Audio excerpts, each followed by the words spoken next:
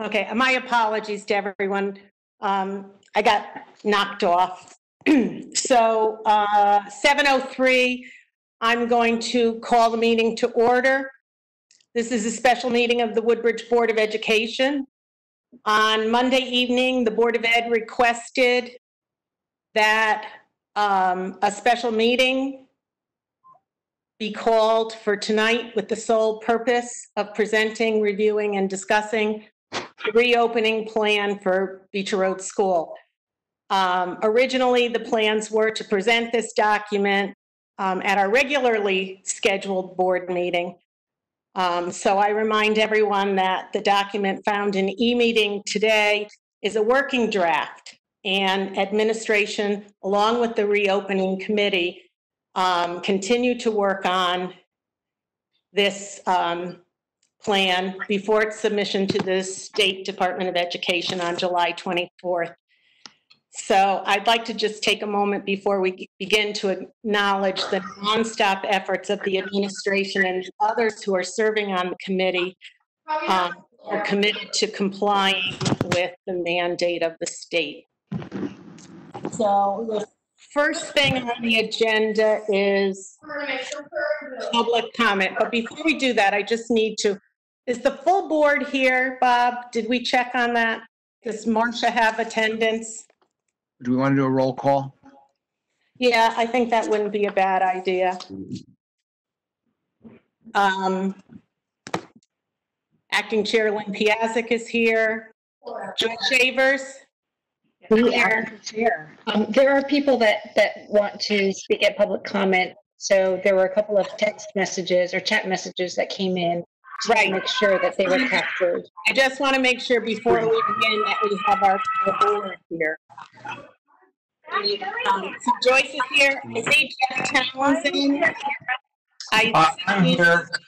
You called my name, Jeff Townsend. Thank you, David Ross. Yeah, I'm here. Dan Cowan is here. I'm here. Is Jeff Hughes on? Yes. You need to get out. Jeff Hughes is on.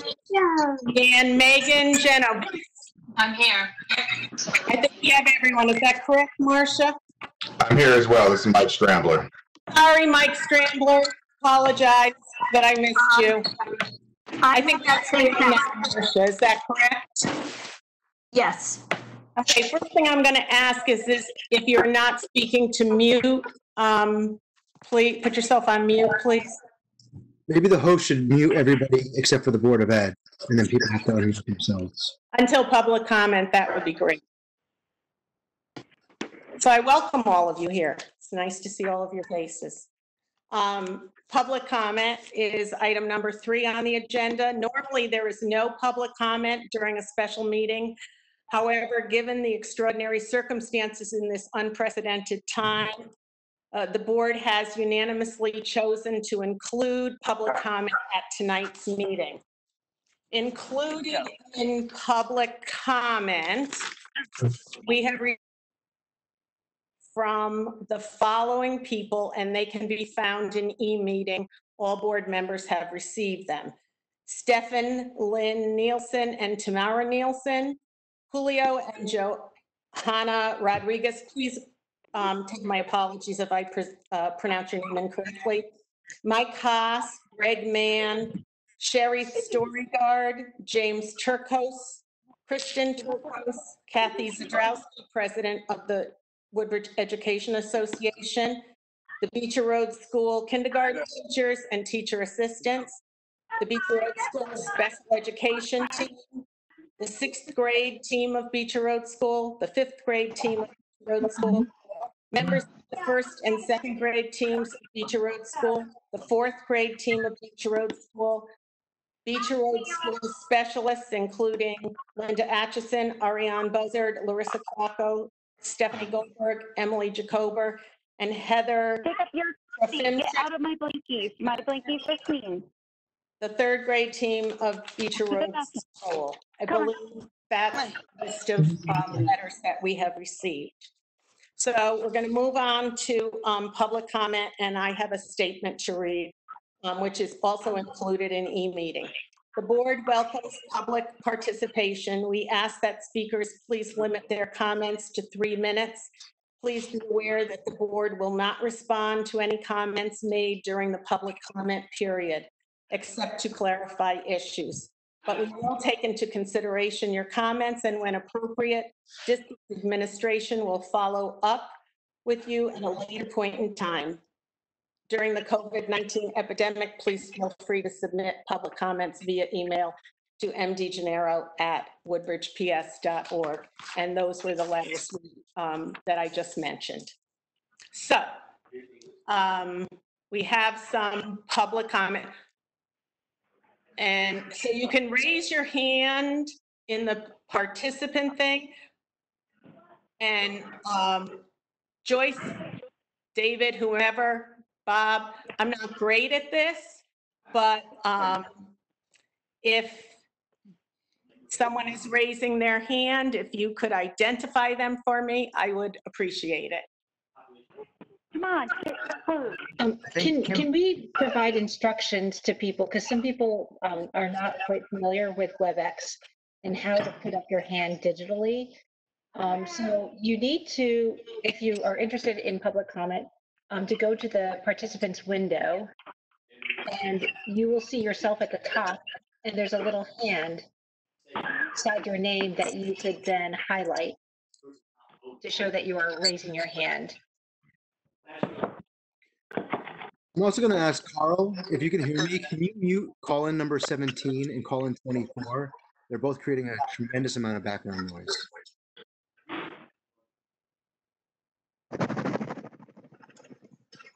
Yeah, thanks, Dan. I was just going to say that if anyone's muted, you want to try to mute yourself because there's a lot.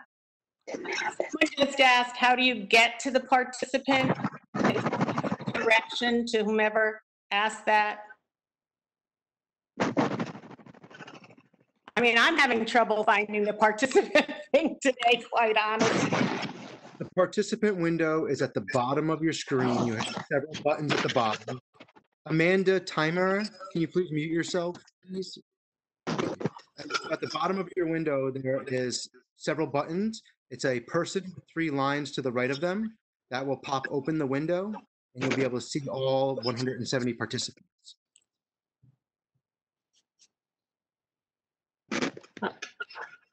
So Lynn, is it helpful if we go down the list for you and let you know who wants to speak? I don't, you see, and on my list of participants, I don't see any hands raised. So what am I missing, Joyce? Okay. I'm sorry. Well, we know Sherry Storygard. I'm just going down the list.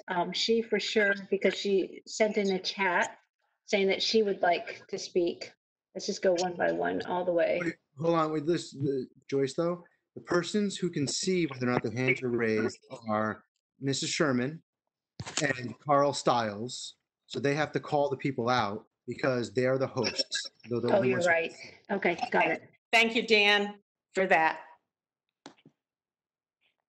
Good evening, everybody. I'm actually looking at the participant list right now, and I'm not yet seeing any hand raises. I know that people want to speak, so I'm thinking it's just taking them a second to figure that out.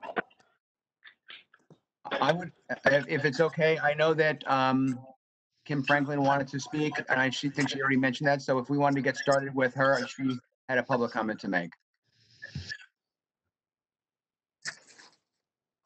Thank you. My hand was raised, so I'm not too sure why that is, that you can't see it, but I appreciate the opportunity to speak with you all. You can hear me. Lynn, just give me a thumbs up. Thank you. I can. Okay. So the WA was receiving feedback from teachers that were basically sharing concerns about the plan to return to in-person teaching. And so to better understand the concerns, the WA conducted a survey. And so I'm really here as a representation for the teachers who responded to this survey.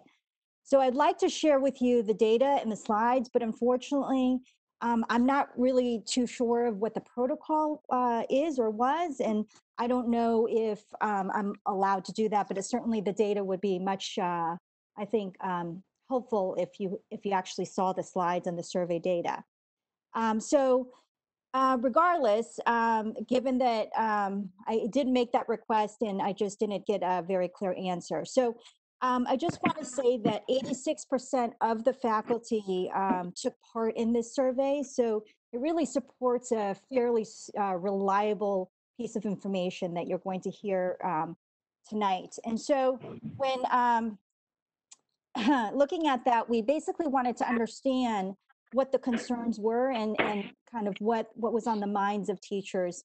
And so there was kind of three categories that we asked of teachers. One was, what is their thought process about in-person teaching? And I will tell you that that actually was a pretty evenly divided 30-30-30 kind of situation where 30% said, yes, I'm in for that. The other was opposed, more so opposed. And then there were some just neutral that hadn't really figured it out. And then in terms of hybrid teaching, I just want to share with you that that is pretty much a similar kind of breakdown where it's a little in favor in terms of teachers being opposed. But I think those two suggest that data only because we don't have a whole lot of understanding of what any of that would look like. And so teachers are not able to make kind of decisions around that. And also in terms of in-person teaching, what that all means. Because when we look at distance remote teaching as an option, teachers were significantly in favor, even though I will tell you, most teachers do not. They had a hard time with it. It was not ideal teaching. We all know that. People want to be in front with the students, and that's really the ideal version of teaching. Yet 63.5% of the teachers would prefer to be in returning to a distance remote model teaching. And I think that's fairly strong in terms of the fact that we all know what most effective teaching really looks like. But then we also went further and asked them, what about synchronous learning? And I just want to define what that is before I even share the data on that. So the definition in terms of synchronous learning that is kind of floating around in the education world is this use of audio and video of in-class lessons as they occur live with students who are in school and students who are at home. So it is not hybrid learning. So I just want to clarify that. So in terms of the confidence level of teachers that support this format, 64% truly disagree with this format. In terms of concerned about the format of this teaching, there's 87% that, I'm sorry, I have the wrong data. Let me just go back to synchronous learning in terms of confidentiality of classroom engagement.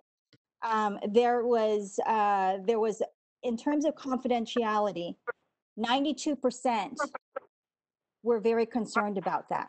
So what that means is when you're live teaching, I just want to explain that a bit more, and you're in class, you do a lot of nuanced teaching that effectively reaches in with kids who have modified learning, and also classroom management.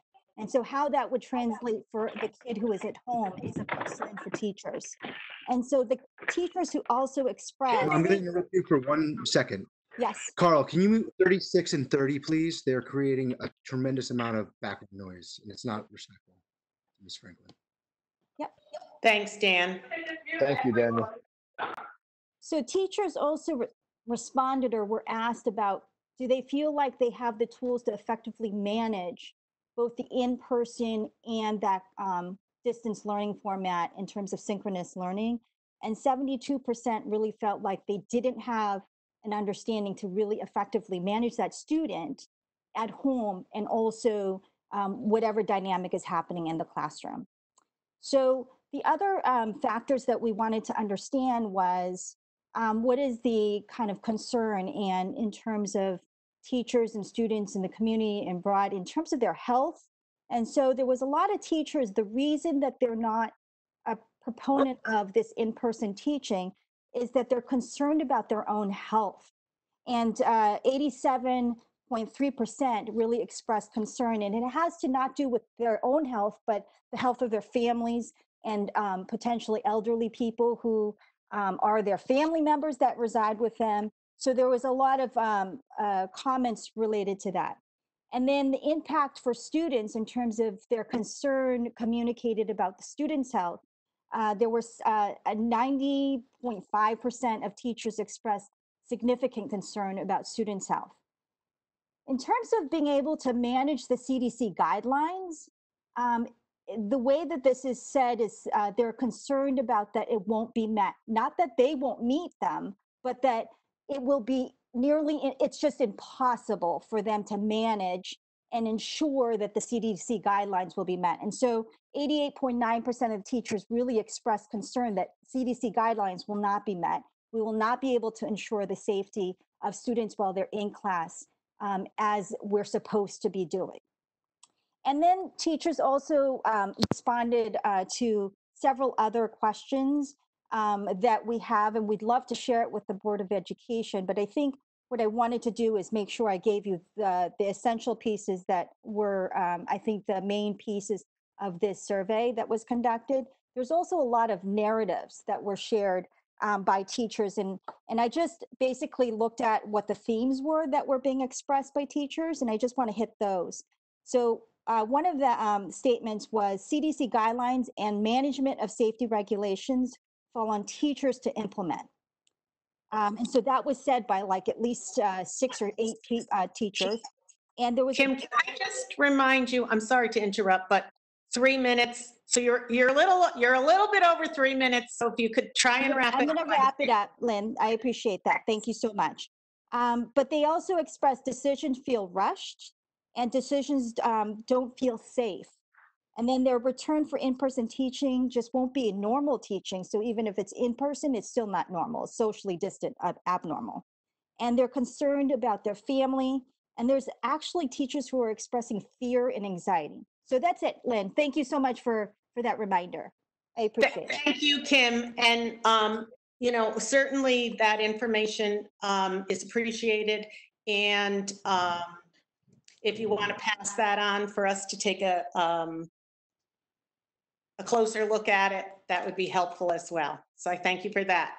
I did notice that James Turcos has raised his hand as well. James, remind you of your 3-minute time limit. Hi, it's actually Kristen Turcos. I live at 14 Bear Hill Road. Thanks, Kristen. I'm sorry, it said James in the chat. You too. Well, I have not had enough time to read through the entire reopening draft plan and process all of my concerns. I want to address a couple of areas of concern that I have as a parent and an educator in a different district. The Beecher Road School plan states that students, teachers, and staff must wear face coverings or masks, with exception only for those for whom it is not safe to do so due to medical conditions. First, I would like to say that I have not seen any studies proving that mask wearing for extended periods of time is safe for children. No such study exists to my knowledge. I understand that this is part of the state plan and that the Woodbridge Board of Ed is required to follow their guidelines. However, I strongly hesitate to send my children to school as guinea pigs for a prolonged mask wearing study. In addition, there must be a plan in place within the school to protect the staff and students who cannot wear a mask due to medical conditions from being bullied, ostracized, or discriminated against during the school year. I have already read a multitude of comments on social media from parents and educators that are discriminatory against students with medical conditions who cannot wear masks. It is not appropriate for any community member to judge whether or not a teacher, staff member, or student is medically able to wear a mask. That is a discussion between patient and doctor. There is so much division regarding this issue already, and it would be heartbreaking to hear of a child being bullied because they are medically unable to wear a mask. I urge the Board of Education to discuss an appropriate response to being inclusive of all to address the social and emotional well-being of our community during this already challenging and difficult time. Thank you for your time and consideration. Thank you, Kristen. Carl or Annalise, is there anyone else who's raising their hand? Dr. Sherry Storygard is raising her. Thank you, Joyce. Sherry Storygard? Can you hear me? Speak. Can you hear me? My name is Sherry Storygard. I am a parent of children at the school and pediatrician to many children in the community. My mother, father, sister, and brother are teachers. I am grateful to the many people who have spent countless hours in meetings already trying to figure this out. You have a very hard job and it is very complicated. Parts of our larger system have let us down and they've let you down, and we are forced to come together locally to find solutions. I want to make a few observations and suggestions with the assumption that some in-school learning will happen. That will be guided by continued data, COVID numbers in our community, and public health guidelines. I am not going to speak whether it should or shouldn't happen, but what I do suggest if it does. The risk of COVID-19 transmission is significantly reduced by being outside in open air. I believe that it is very possible to have large parts of the school day be outside in open air. I believe that our community is capable of helping the school have sun and rain shades or tents, and is capable of raising money for every child to have proper rain gear and cold weather gear, lap desks, and personal mats for children to use outside. I believe that outdoor tables and chairs can be donated. Being outside would allow a break from masks. It would also allow for easier cohorting, which I will get to next. Skeptics may question the weather and other obstacles, which, while real, are possible to overcome with community-wide creativity. Call on parents to gather these materials the same way you ask them to get markers, and to problem solve for weather plans. We know that small group cohorting is critical for safety. It also allows for better flexibility and decision-making for me and for you should someone have sick symptoms. I believe that having much of school be outside, it will be more possible to have only small groups together inside as a cohort. For example, half of a class inside, half outside. I know that the struggle with this is staffing, and that is hard. If small group cohorting while inside is a goal, the issue of busing is hard. I believe that if you survey parents, many will opt out of busing for safety reasons or for the good of the community. Those who do not have other options can be bused in much smaller, safer numbers. There are ways to have drop-off and pickup of many cars work, especially if each class convenes at its own dedicated place outside, and especially if you recruit parent volunteers to help children get to and from their outdoor meeting spots. I believe that the goal should be for all to wear face coverings if possible and when medically appropriate. If given ample opportunity with breaks from masks while outside, this won't be as hard to do. Many children have shown that they can do this, and I have talked to many camps that have been in session with masks. The first 2 weeks need constant reminders to put your mask over your nose, and then it gets easier. In order to imagine most of school outside, one needs to let go of some preconceived notions about what school is and of the usual ways of doing things and usual ways of learning. We did that last spring already. We can do it again. This pandemic is forcing humans to consider options we have never needed to think about in the past. I urge the committee and all of us as a community to start from a place of considering the outdoors to be the primary place of convening school and the primary place of learning. When obstacles arise, call on the community to help problem solve. We've seen the big hoot. We've seen how much we can do and raise together. Your parents can do this. If in-school learning happens, it will be hard and we'll need a lot of tweaking as experience is gained.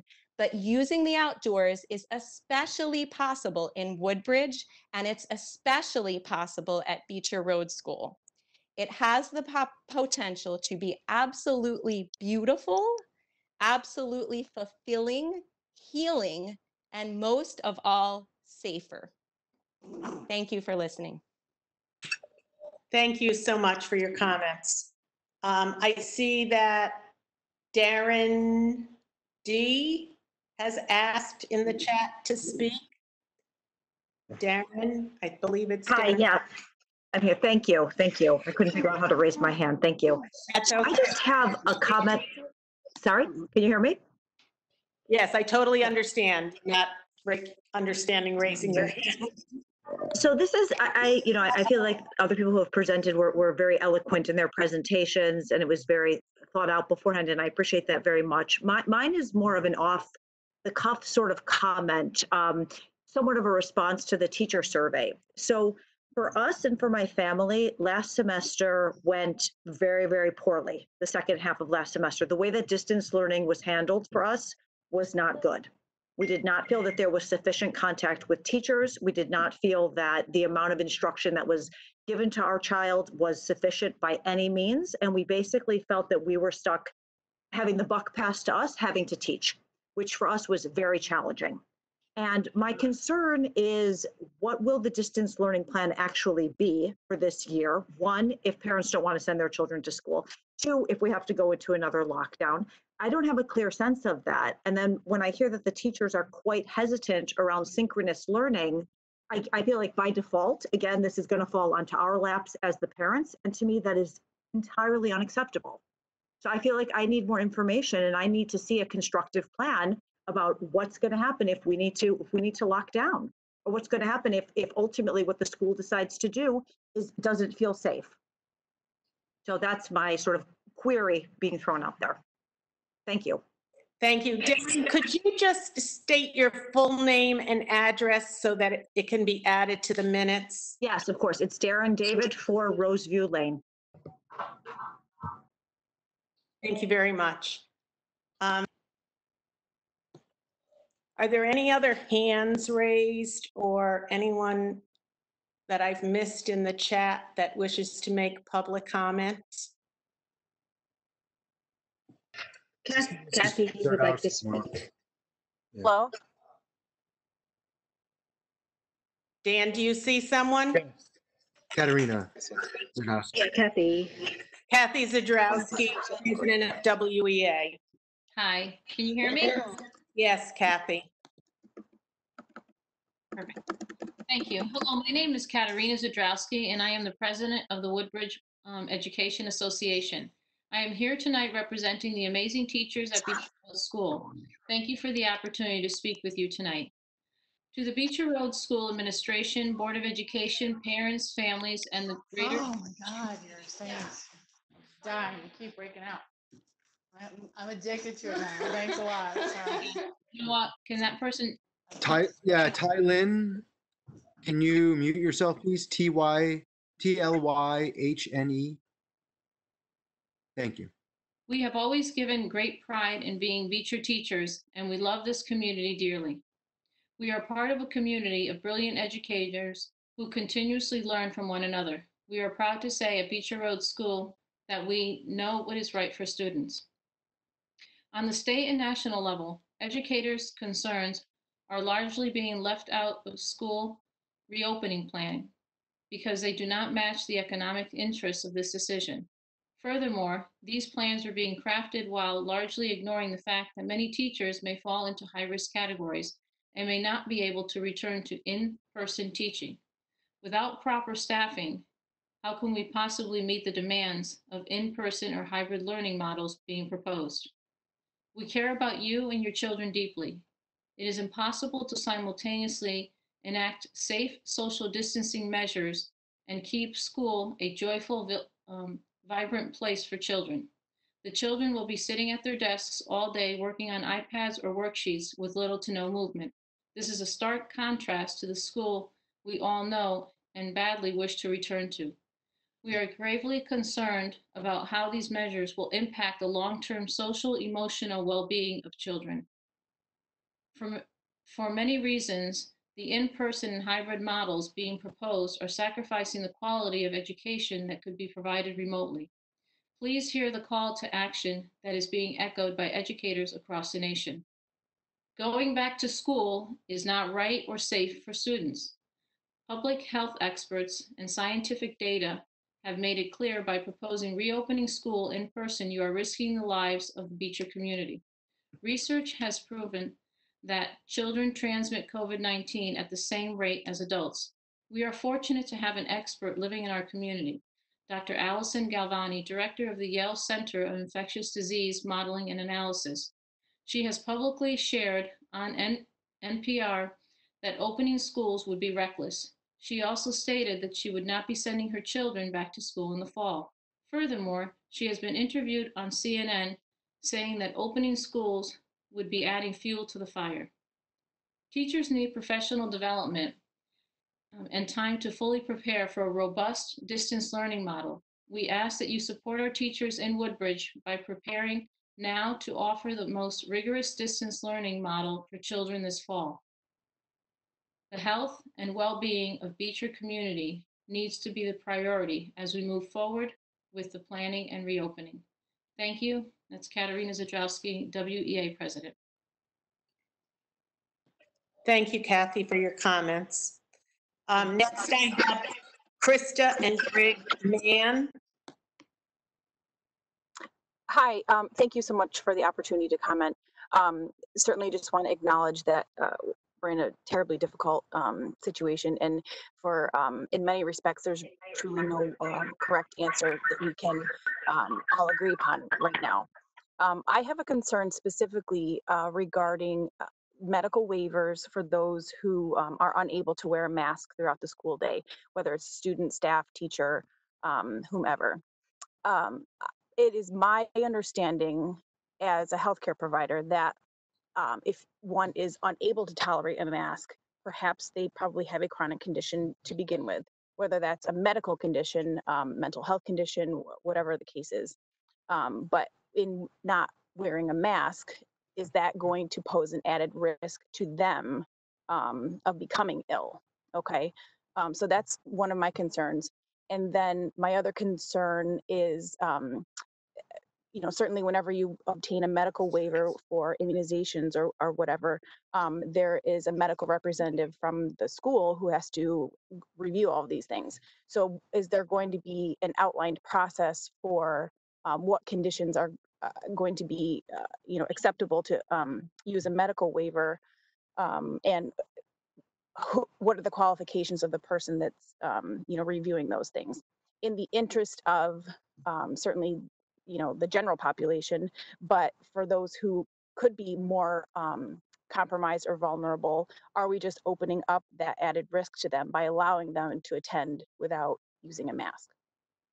Again, thank you everybody for their continued work and efforts, and I think we all probably agree that we just want the best for our families and our children, and certainly have never encountered any of this before. So it is very hard to find statistical data regarding the use of long, you know, masks for children and things like that, because we've never encountered this before. So those are just my thoughts. Thank you for the opportunity. Thank you. I have Jessica Halpern who wishes to speak. Oops. Hi, thank you very much. Jessica Halpern, 4 Elderslie Lane. I'm a working mother of 3 children who are at Beecher Road School, and I'm going to address what we will need to succeed when we return to distance learning, because it's not a matter of if, it's a matter of when. So the unique value of a public school system lies in 2 areas: providing a basic academic education and providing a sense of community and socialization. The upcoming distance learning must be different from how it was this spring in order for the Board of Ed and Beecher Road School to meet those 2 unique needs that cannot be met anywhere else. I'll begin with the sense of community, which Beecher Road School can and should be providing even from a distance. We need to reach out through the void that we have experienced and we will continue to experience. And we have the resources to do it. For example, the librarian can send out book recommendations. Are you a fourth grader who loves reading about unicorns? This is the book series for you. You can offer parents to have their children give video book reviews and recommendations. The nurses and PE staff can lead group exercise either in person at least 6 feet apart or online, or tutorials in hand washing or what to look out for strep throat. The special services team can provide mental health tutorials to students and their parents at a variety of times. The office staff can provide, hey, today is Happy Thursday and today is National Brownie Day. It's not asking for substantive academic communications. It's asking for a sense of community that if we were there in person, we would be receiving. How about inviting parents who feel comfortable to allow their children to record a morning message? All of these have been adopted already by various school systems within our state who are subject to the same restrictions that we in Woodbridge are. And I don't see a reason why we can't offer those services through the void to our students and to our families who are struggling and suffering through our remote and through our distance. As for providing a basic academic education, the teachers frankly need to be more accessible to their students. Before the pandemic, teachers were readily accessible for 7 hours a day, 5 days a week. I'm not asking for teachers who are stressed and anxious, just like the parents are, to be chained to their chairs. What I am asking is for students to be able to perhaps email their teachers, perhaps have set office hours every day when they are struggling through some academic assignment, to be able to reach out to them rather than have such a wall be put up between the students and the teachers. I know that teachers got into academics because they love children. Well, having that distance and blaming it on technology or blaming it on confidentiality concerns is not doing anyone any good, and it's certainly not using the resources that Woodbridge already has in place. Thank you very much for your time. I would really like to see Woodbridge continue to be the leader that it had been in the past, and this pandemic has affected all of us. I'd like to see us turn a corner and look at the resources we already have to work together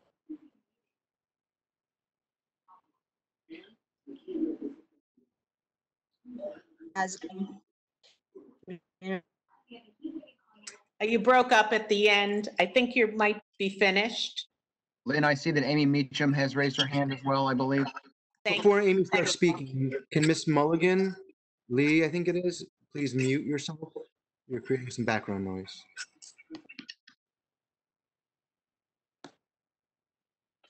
Amy Meacham. Thank you, Lynn. I was not planning to speak tonight. I am a Woodbridge resident. I am a Beecher parent. I am a third grade teacher at Beecher Road School. And my heart is breaking at this conversation, mostly because there is no easy answer. And for any parent who thinks that the teachers are taking lightly our proposal to stay in distance learning, please hear it from me and my cracking voice that there is nothing I would rather do than to be able to be back in the classroom with my students. But please also know that I am not willing to risk my life or the lives of my family members or be responsible for the lives of any of my students by going back under unsafe conditions. I am not going to read the letter that my third grade team wrote, but I please implore anyone on this meeting to go and read the letters from the teachers. We care about your students. We know distance learning is not ideal. We know we need to do better. I please hope that you can understand that we need parents to support our need to be safe. Thank you. Amy, thank you. Mackenzie Granada has asked to speak. Hi, thank you. Mackenzie Granada, 124 North Racebrook Road, Woodbridge. I have 2 children at Beecher Road School. And I just wanted to say, this is a really emotional subject for all of us. We came off of a very emotional spring for teachers and for parents and for the students. So it's really highly charged, but I would just really encourage everyone to read the letters that Ms. Meacham just mentioned, and I just put the link in the chat where we can find them.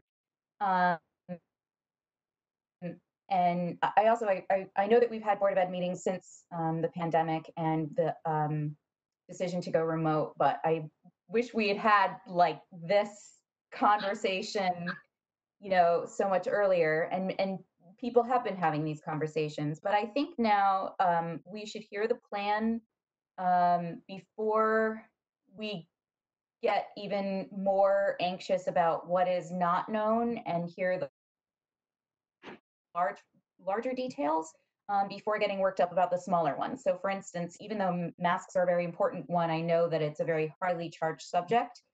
And I think also distance learning is a high subject. Everyone has to decide what is right for them, but know that people are thinking about in the backs of their minds how we make distance learning better, how we can put safety measures in place. So I think we just need to take a step back, take a breath, and solve the really big problems facing our community first. Make sure that everyone is safe and stays well, and then make sure that we can address everybody's educational and emotional needs. It's a really, really tough spot, and not everybody is going to be 100%, and many of us won't even be 50% satisfied. But what I would ask from our community is to not make decisions that put other people at risk. So if, for instance, we do find ourselves in a classroom environment, to not enter children or staff into this environment where it's likely they could either get sick or get others sick. And that may seem like a common sense thing, but if you're talking about enrolling students who can't follow certain guidelines because of their own conditions or the conditions of people around them, then it's time to make smart decisions for them and for the people around them. So we see all these signs like we will make it through this together, and we need to act like that. Like we will get through this together by listening to everyone, by listening to everyone's concerns, but let's listen to the plan, and then let's come to it from a problem-solving place, and not a place of no, but a place of how do we make this better. It's a starting point, and how can we make this better so everybody stays safe. That's my 2 cents. Thank you, Mackenzie. And just for clarification purposes, that's what we're going to do tonight, which is to be reviewing the plan. So thank you for that. The other thing I would like to comment on is to thank people who have given the Beecher teachers in the chat their thanks and appreciation. The Board of Education also acknowledges the hard work that the teachers have done, and we really appreciate it from the bottom of our heart, what's being done for the kids in district. So thank you for that as well. Next, I have on my list Nicole Chick, who wishes to speak.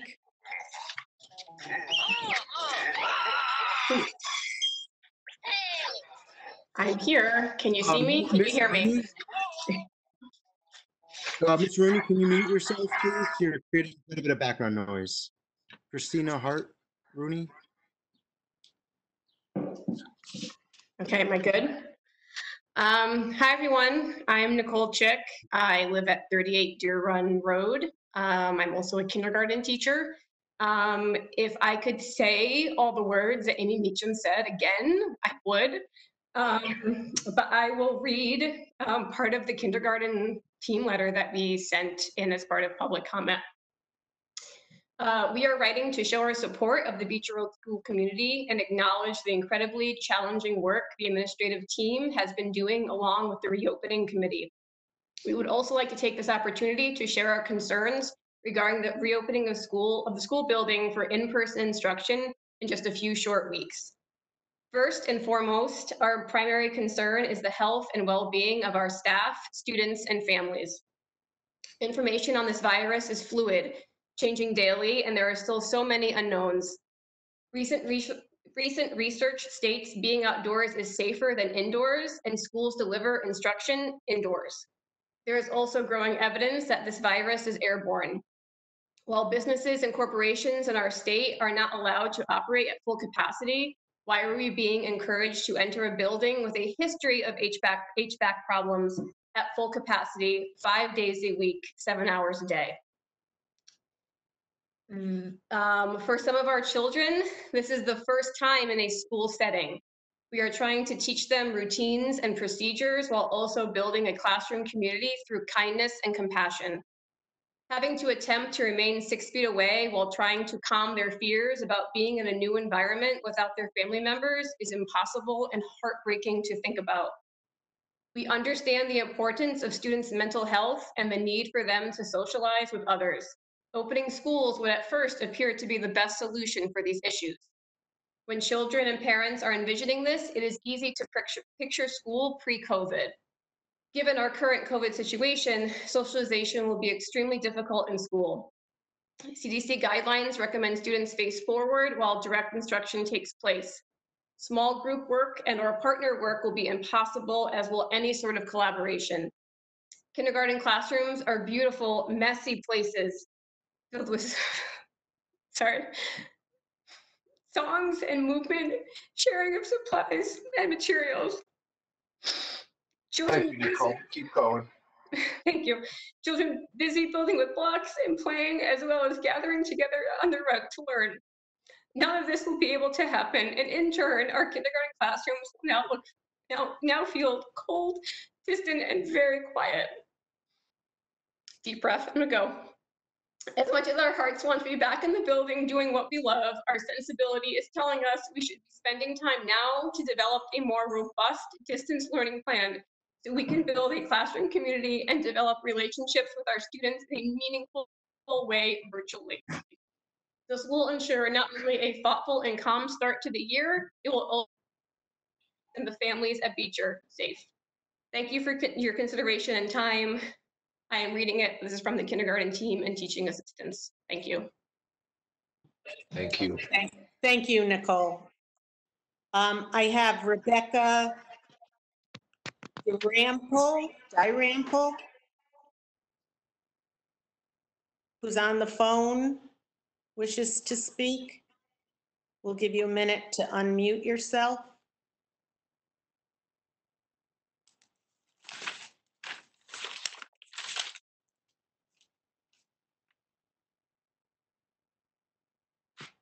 Maybe Carl can unmute the people, like on the, and then we'll identify who that is.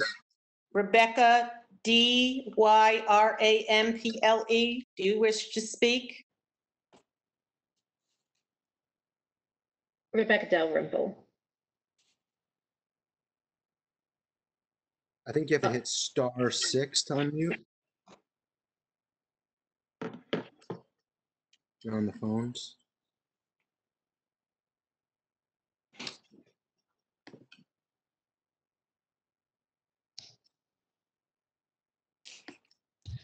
I'm going to move on. Oh, are you here? Are you here? Okay, I'm going to move on to Constantine Drakoniakis.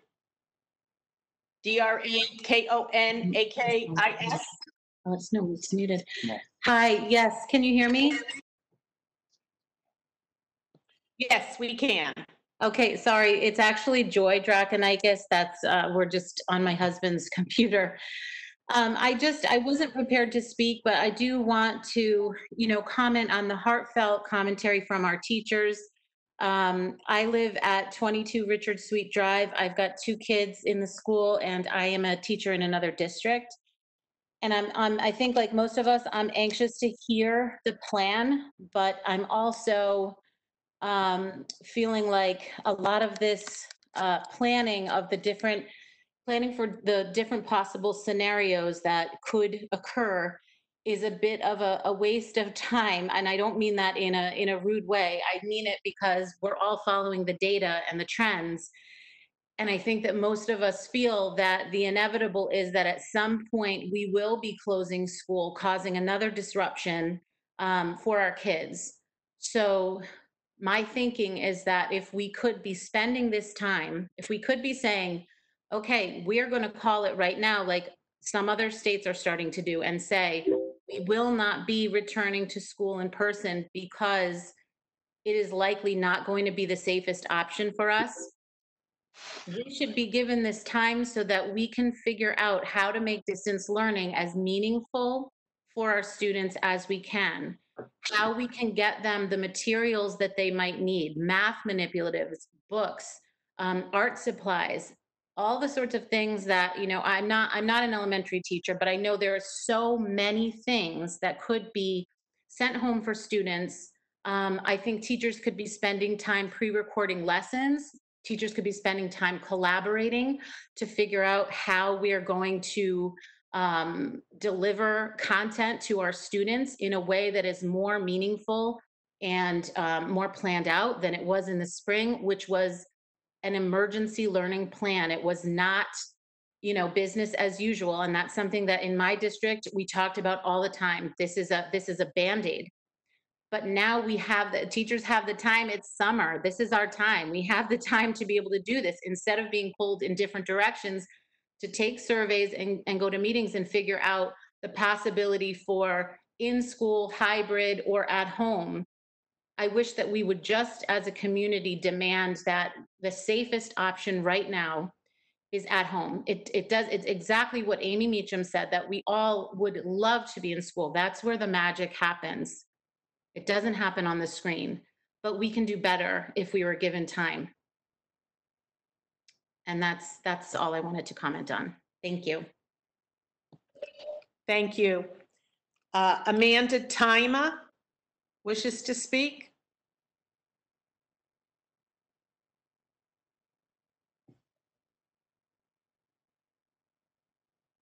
You appear unmuted. You should be able to speak. Amanda Tima in the chat asked to speak.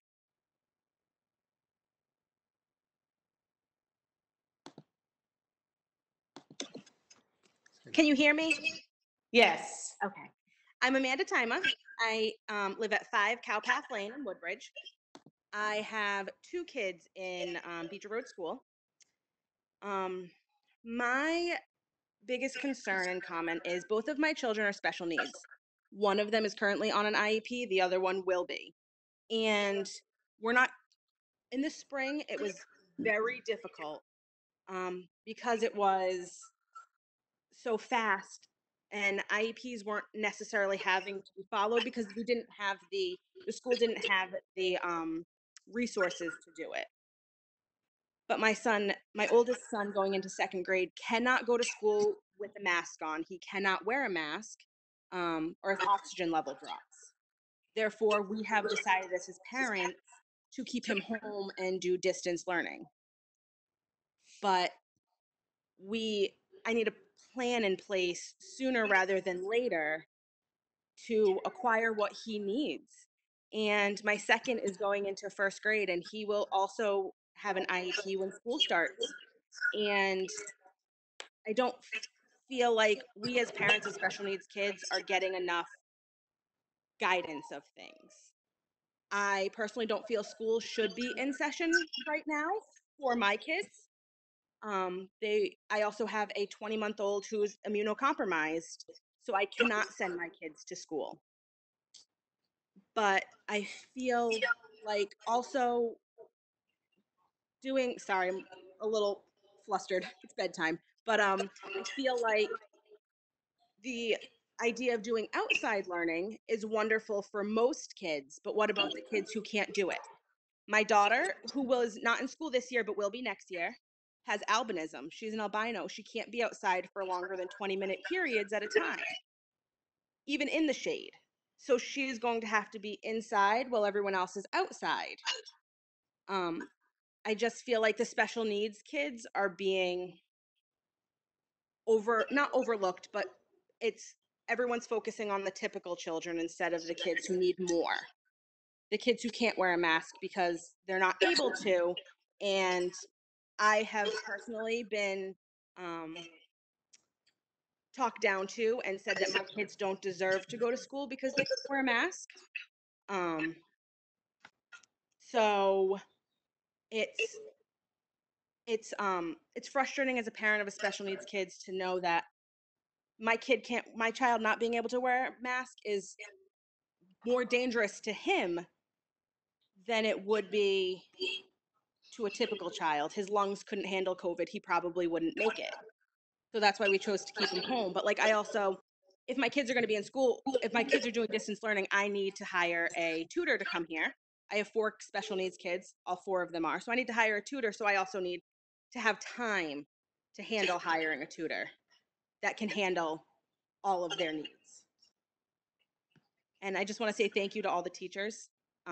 I highly appreciate everything that you did in the spring. It was everything that you could do. And I am very concerned about them going back to school. I'm concerned about teachers having to be in a room of 19, 20 kids and what the risk for them is, because it's proven that adults have more of a risk of COVID than children do. So what's the risk to the teachers and the faculty being in a room with that many kids? And that is all. Thank you. Thank you. Thank you for your comments. If any board member sees anything else in chat that I missed, please speak up. Stephen Lawrence would like to comment. Hi, can you hear me? Yes. Great. Just quickly wanted to say I so appreciate everyone at the Beecher community. I'm Stephen Lawrence. I live at 44 Old Quarry Road, and I have 2 children at Beecher Road School. My one comment would be, it's not in my hands to determine whether we'll be back in school or whether we'll be doing remote learning in the fall.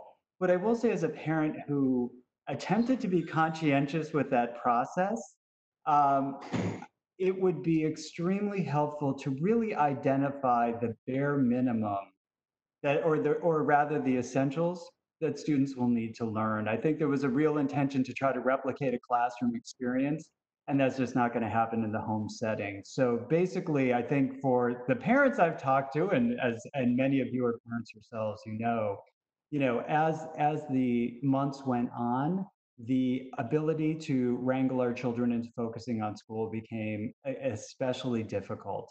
And if this is going to be the fall, possibly into the spring, then I think they're really, in terms of that rethinking of what our expectations are for distance learning for our children, we really have to dial it back to something that is actually going to be a reasonable goal. Otherwise, both parents and children are going to get frustrated with the process. So just my thought I wanted to share. Thank you for the opportunity. Thank you, Stephen. Joy Prudhomme would like to speak.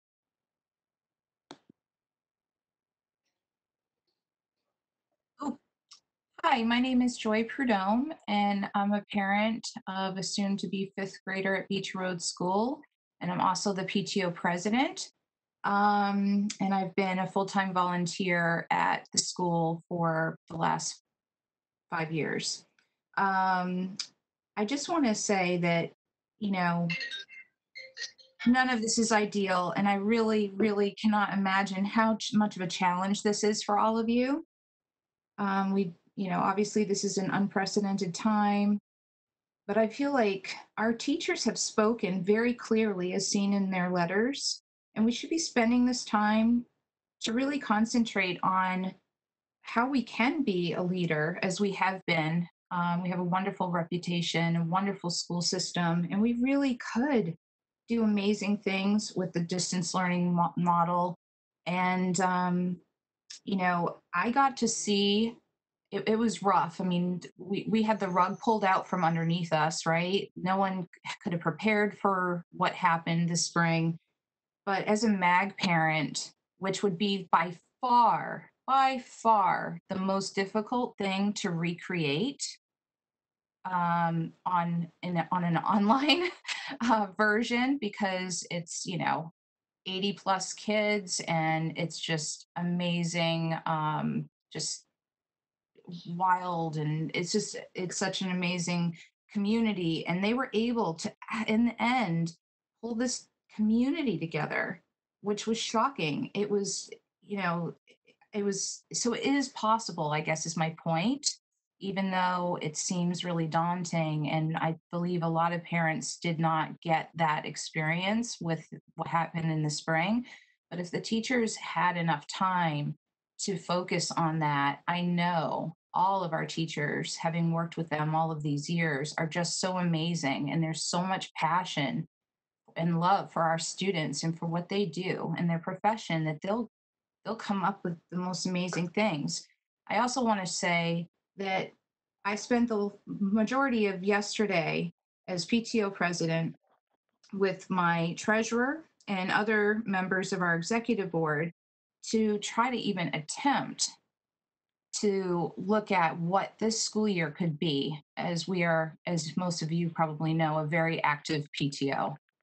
How could we raise money? How could we have special events? All of those things. And it was very, very depressing to literally go down the list and just scratch everything. But at one point I had an epiphany, and I'm like, you know what?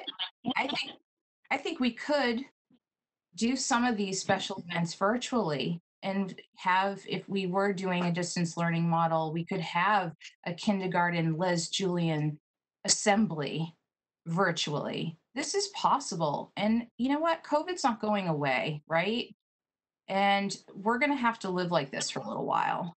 And I think that we need to just really figure out how to embrace it. Or we're going to, risk really losing some amazing teachers, because given the choice between family and health and life, or teaching somebody else's child, I think it's a no-brainer. I appreciate everything that you guys are doing right now. I do not envy your position at all. But having worked with you for many years, I know that you will do the right thing for our teachers and for our children. Thank you. Thank you, Joy. Nellie Chevelle Kina.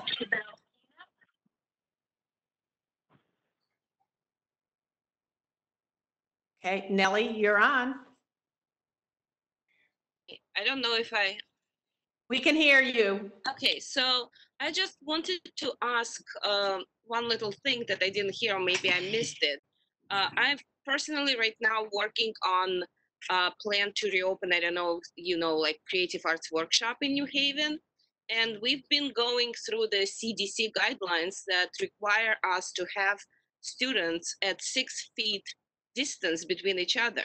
So how is the school addressing that? How is it possible to have 20? I mean, I determined for my rooms at Creative Arts Workshop, we can manage mostly 6 kids, and we have probably the rooms half size of the classrooms. I don't know, I'm from the MAG community, so kind of like half of the MAG classrooms. So we can put only 6 kids over there. So how's that going to work? I don't really understand in school. And another concern that a lot of parents are raising here is like structured online learning. That is a real concern. I mean, if we're doing, I mean, we definitely have to do online learning, but it have to be structured. It cannot be sent to kids in a long plans, what to do, when to do, or do whatever you want, all those prompts of the projects or whatever. This is not manageable, absolutely not manageable. And I understand parents, especially if everybody have to work at home. I mean, I don't understand how is it possible to be a teacher for your child and do your work even from home at the same time. So that is just my concerns. Like that's what I wanted to ask and see how is that addressed, like 6 foot in between kids. Thank you. Thank you, Nellie. If anyone can help me, I don't see any other in the chat, any other who want to speak. I don't know if there are any hands raised. Carl, I don't know if you see any that have hands raised.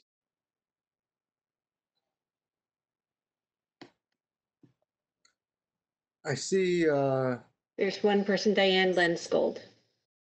Fine. Diane? Okay, hello everyone. I just thought I maybe can add a different perspective. I work at a nonprofit organization, the Boys and Girls Club. They're a national organization, and many of the clubs had stayed open to help provide childcare for essential workers. Our particular club decided to close, and we had worked closely with the Office of Early Childhood to when we were planning to reopen for summer camp. We were given kind of strict guidelines to how many kids that we can service, and it was based on how many rooms we had in our building. So we had small groups of 10 children. They kept siblings together as opposed to past years. We would have the same age kids, but to reduce risk, they would keep siblings in the same room, the same pod. They would only stay in one room. They don't share materials. They play outside, but again, it's very limited capacity. So I think it's just, for me, like I've seen it, this is now I think we're starting our 4th week of summer camp. It's going well. But again, I can't imagine going to school where you have 800 children in the same building. I mean, if you go to a store, they're limiting how many people can shop. So I don't see why we would just take that leap to go from, a somewhat controlled environment to then just, flooding one particular room. I was personally surprised at how many teachers, had such emotional letters, but it's helpful to hear. I don't know if there were any teachers who were still willing to work, but I was wondering if maybe we can kind of propose more of a hybrid model for some families who would like to have an in-person experience for the school year, that they have that ability to go in, have very small groups, have a controlled space, one teacher per group, don't, cross-contaminate in case there is a problem that it's kind of controlled in that group. And then for other parents who want to elect, the distance learning.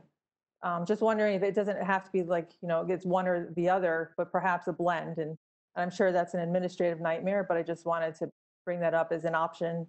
And I also wanted to say I love Dr. Storygard's suggestion that if there is in person, to have it outside as much as possible. So thanks. Thank you. Jing Lu has asked in the comment to speak. Asked in the chat. Jing?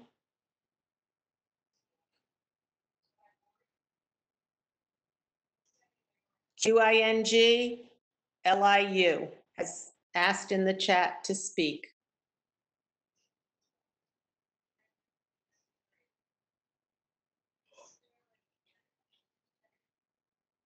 Does Qingliu need to be You might be on mute.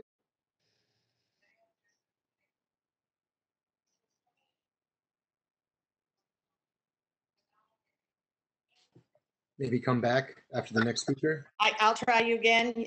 Rebecca Dalrymple. Dalrymple. Sorry. Rebecca? Yes. Can you hear me this time? Hello. Yes. Wonderful. Thank you. Okay, thanks. Sorry about earlier. I was hitting *6. Anyway, my name's Rebecca Dalrymple. I have 2 children at Beecher Road School. They're going into 4th and 6th grade. I live at 8 Forest Glen Drive here in Woodbridge. And I just wanted to comment. I absolutely care about the health of the teachers, the faculty, my own children, my own family. So I absolutely appreciate all the comments that have been made on the call. But I feel very strongly about, what a lot of the other parents have said, which is it's extremely hard to be in a 2 working, family, two working parents, and to also be a teacher to your children, and to do it well. It's virtually impossible to do both. And my major concern as a parent is that our children are getting lost here, and the education that they deserve is getting lost. So I understand that we might need to have remote school, and that's okay, but I do think it has to be drastically different than it was. I don't, I think there's ways to do it. My sister had her children in virtual learning in Rhode Island, and they had instruction all morning long. They had instruction from 9 to 12. And at the end of the day, they had kind of work sheets and, lessons and other kind of assignments pushed to them for the second half of the day. And I think that would be a more preferable model for me, because I think it is important that our children get that face-to-face instruction. And kids all learn differently. So I just echo the comments of a lot of the other parents, which is that we really need to do it differently than we did. And I just hope that all of the parents' commentary are being heard as well. And again, I don't think anyone's goal is to endanger the children, the teachers, the families, but I think we need a different solution than what we had last year. So that's all. Thank you, Rebecca. Can I just mention something? We appreciate the chats that people are sending that are supportive of each other, but there are some chats out there that are not respectful and considerate. I think everyone is really trying to do their best and be very honest and candid with how they feel. And so I would urge any of you, before you hit the send button on your chat, just to bear that in mind.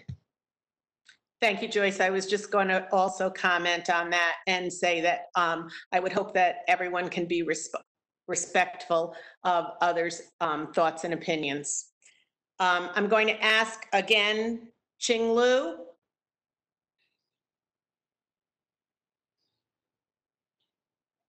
All right, we'll move on to Robert Bayer. So I can see her trying to speak, but I can't hear her. So Ching, you're muted perhaps?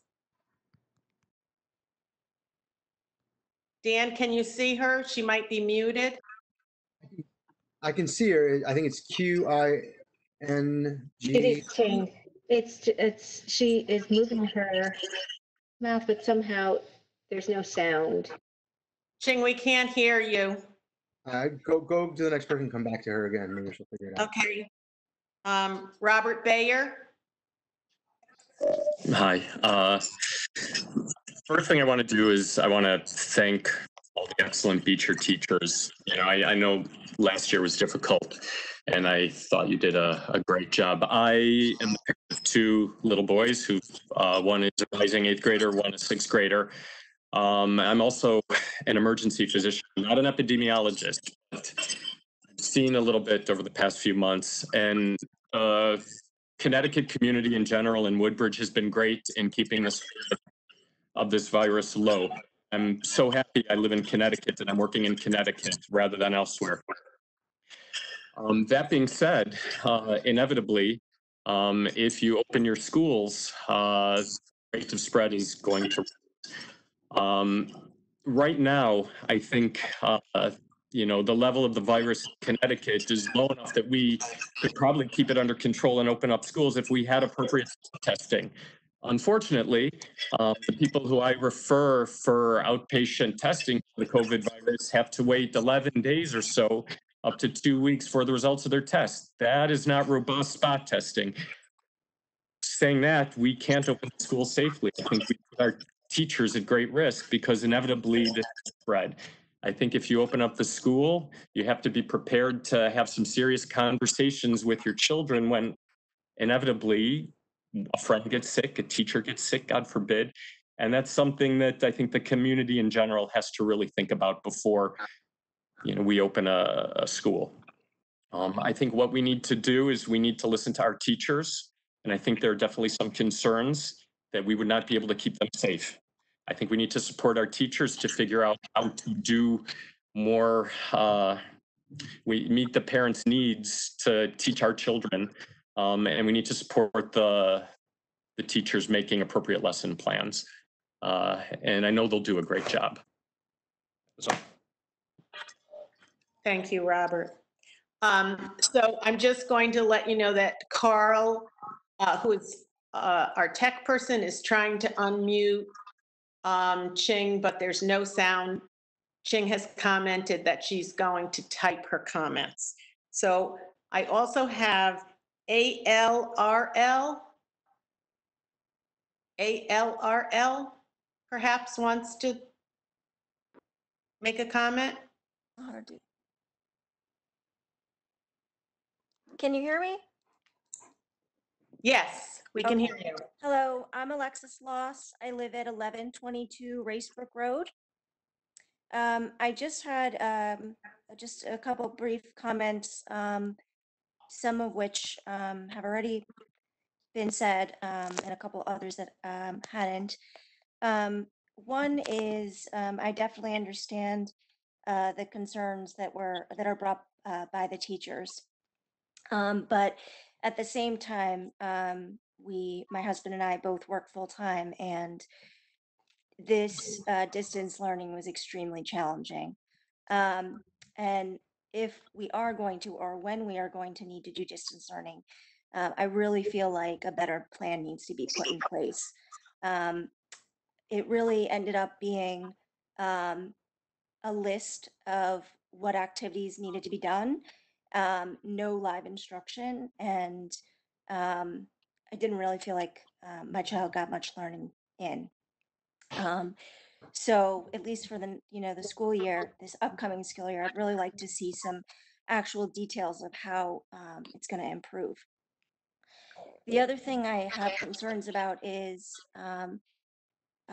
obviously the mask thing is a contentious issue, but I wanted there to be some comment as to for those children that are not going to be wearing masks, and are potentially going to be I don't want to use the word infectious, but basically potentially spreading virus, how their risk of themselves and other children are going to be mitigated.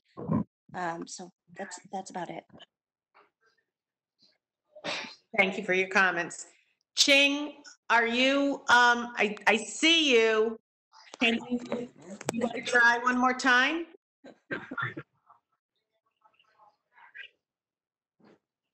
No voice. Okay, we'll move on to Sebastian. Buzine. Buzine. So my name is. Laura should mute again just before Sebastian starts, please.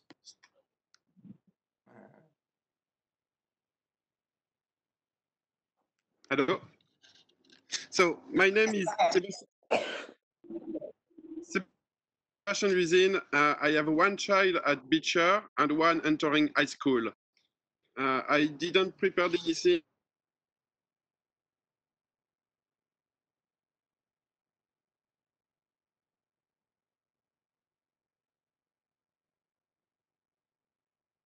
I see people are scared, and fear comes from unknown.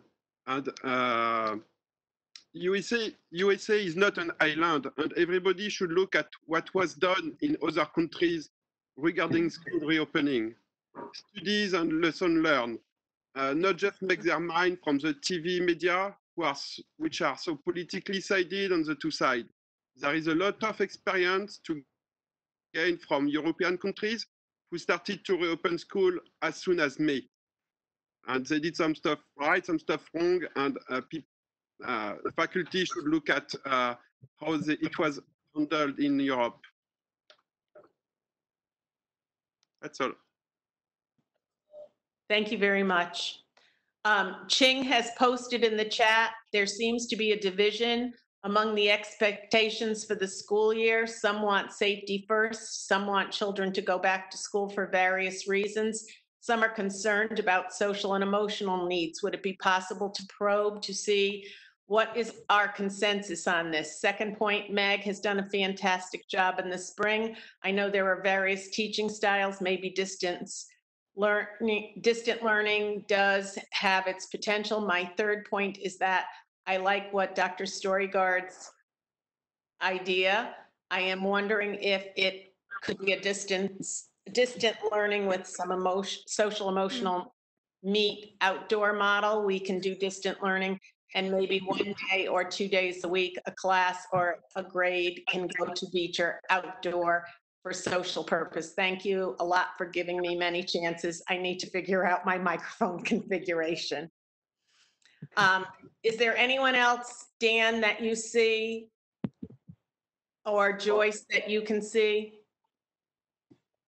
I don't see anybody else in the chat right now. I don't see anyone either. Okay.